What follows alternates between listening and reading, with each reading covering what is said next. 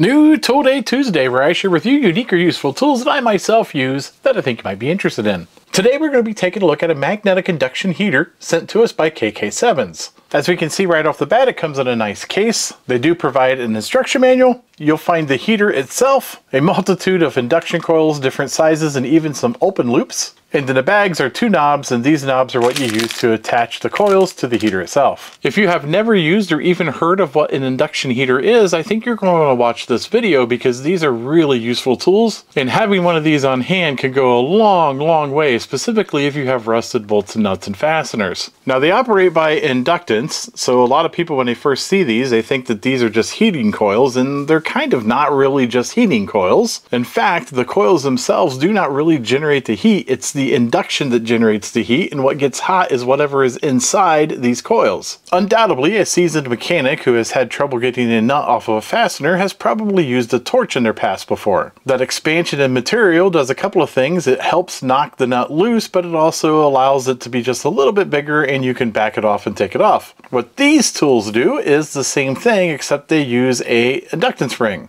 The inductance ring just goes over the top of the nut or the bolt, the fastener, whatever you're trying to heat up. You don't touch it with the coils, you just hover the coils over the top and you turn the unit on. And what's going to get hot is the nut. It can turn cherry red and then you can get that nut off. Now to attach the coil, there are two receiving ends in the induction heater. Right on the end, you just slip them inside like this. And then those knobs that they gave us in the bags, well, those knobs go on each side and that's what keeps the coil in place and tightens it down. KK7's model has an LED right on the end of it. That way you have a little bit of a flashlight so you can see when you're trying to get this coil around a fastener. And to turn the unit on, it just has a momentary switch. You have to hold it down, the unit will be on, and when you're done, you let go of it and it'll turn itself off. So the question in everybody's mind is, well, how well does the tool work? And I've picked something that is not the best case scenario for the tool. I've picked something with a lot of mass. This is a snow-plow. This is an extra thick snow-plow. I've actually used it to move dirt. It's that thick. And I have a nut that is extremely rusty. Now we're going to take an impact to it, see if we can remove this nut. And if we cannot, we're going to take some heat using that tool and then see if we can get it off with the impact. So let's go ahead and try, see what happens.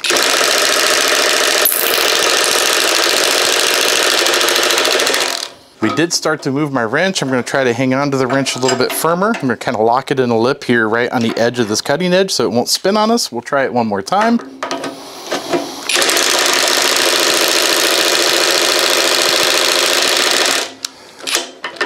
And we are not getting that loose. So let's go ahead and put some heat on it. The tool itself is pretty noisy, so you're gonna hear some fans. I'm not sure if you're gonna be able to hear me when I turn it on, but let's find out.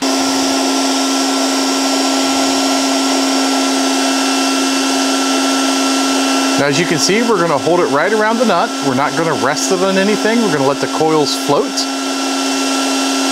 We're not touching any of the metal with the coils. We're just staying about in the center as best as we can. And this is going to take a couple of minutes, so we'll probably flash forward here in a little bit. This is going to take a couple of minutes, so we'll probably do kind of a cut, but I'll tell you how long it took to get it warm.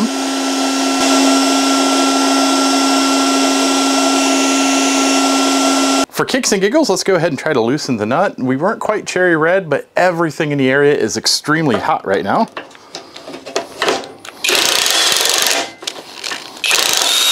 And we did get the nut loose. It worked that well. Let's go ahead and see if we can turn the head of this bolt cherry red. That would give us a good idea of just how hot this tool can get.